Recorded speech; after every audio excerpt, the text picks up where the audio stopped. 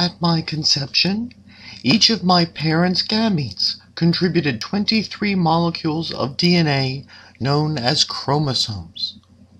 The gene for the androgen receptor was located on the long arm of the X chromosome in the region XQ12. At one specific site in this gene, the thymine-adenine pair of nucleotides, which most people inherit, had been replaced by a guanine-cytosine pair of nucleotides.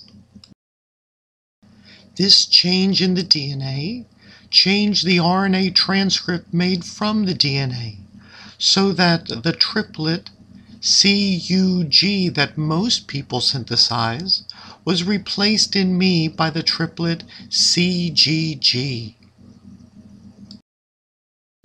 This change in the RNA resulted in a change in the amino acid sequence of the protein which was translated from the RNA.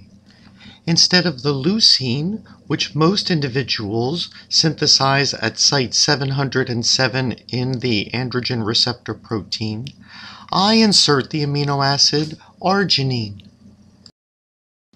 This change in the amino acid sequence of the protein renders it non-functional, and thus cells do not respond to androgen hormones such as testosterone when they are present, because of this change in the androgen receptor protein.